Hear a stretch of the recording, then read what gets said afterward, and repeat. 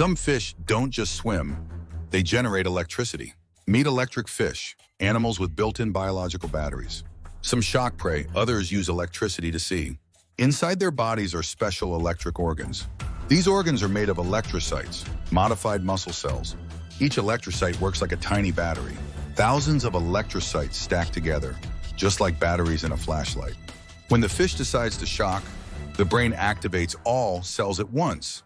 The combined charge creates a powerful electric field. Electric eels can generate up to 860 volts, enough to stun prey or predators. Weakly electric fish produce gentle signals to sense their surroundings. They detect distortions in electric fields, like underwater radar. Electric pulses are also used to communicate with other fish. The fish stays unharmed, its body is perfectly insulated. Long before humans invented batteries, nature already did. Living batteries. Perfect engineering. Like and subscribe for more such videos.